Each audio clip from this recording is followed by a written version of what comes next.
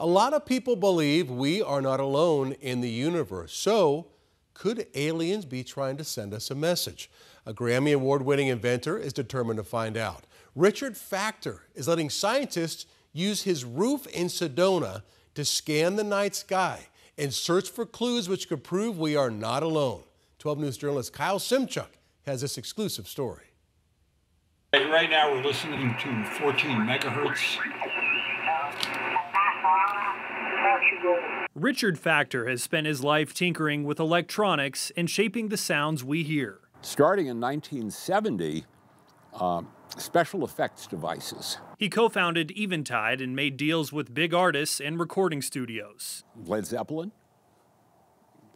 I'd love to say the Beatles, but I'm not sure of that. His inventions even earned him a technical Grammy Award. Now in his late 70s, Factor is focusing far beyond the range of his home-based ham radio tower. One of my big hopes, big hobbies, big aspirations to discover space aliens. And these instruments could be the key to finding them. Factor's rooftop houses an instrument that's part of Laser SETI Network. The project, run by the SETI Institute, is looking for lasers in deep space. We have the capability to do this kind of survey, but we have not been doing it.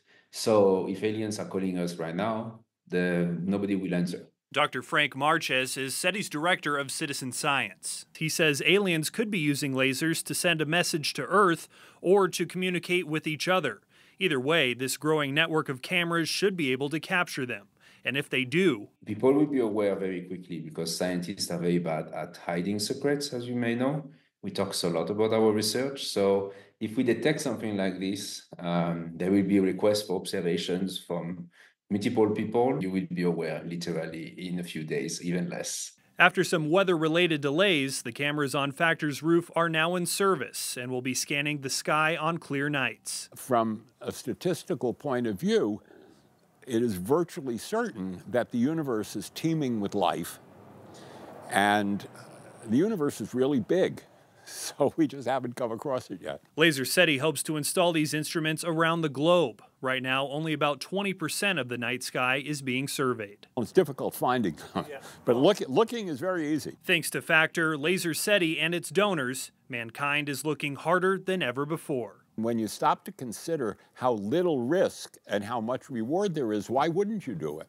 In Sedona, Kyle Simchuk, 12 News.